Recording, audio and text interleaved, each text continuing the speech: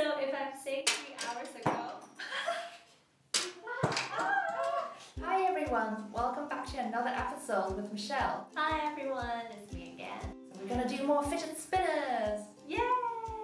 Don't think we have improved since then. Yeah, no. Question this time is, from noon till midnight, I work on my fidget spinner tricks, and from midnight till noon, I am sleeping. If I say 3 hours ago, I was doing the same thing as I will be doing in 2 hours time, for how many hours a day am I telling the truth? That's a tricky one. You mean at any time that he could say it? Yes, that's right. At any time. So he could be either sleeping or playing with the fidget spinner. And for how many hours could this person be telling the truth? Yes.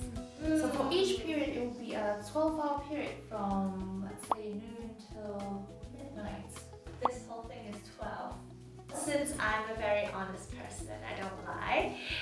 So if I say 3 hours ago, I was doing the same thing as I'll be doing in 2 hours time. So the earliest time that I can say that without lying will be 3 p.m. because this is 3 hours. And the latest time you could be saying the same thing is... And just before, like 2 hours before I sleep, I could say that without lying, right? Because I could be playing until midnight and then I drop sleep. 2 hours before midnight is... So that's 10 p.m. I could be saying the truth, like not telling lie, for this long, which is 7 hours. 7 hours. That's Seven. not the end of the question. Huh, So we have to consider the time from midnight till noon when I'm sleeping. That means we're gonna sleep talk from midnight to noon.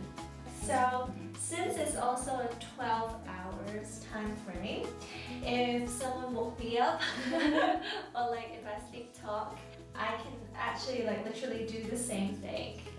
So Exactly the same say thing. that I was sleeping 3 hours ago and I'm gonna sleep in 2 hours time and still telling the truth and same for this. So I guess it's times 2. Yes. That will be 14 hours altogether. Yay! Thank you everyone for watching. Yeah, Be sure not to play fidget spinners for too long. Yeah, not 12 hours. I think it'll hurt everything. Hope you like this video and be sure to subscribe, like and comment. Have more fun with Julianna on these math questions.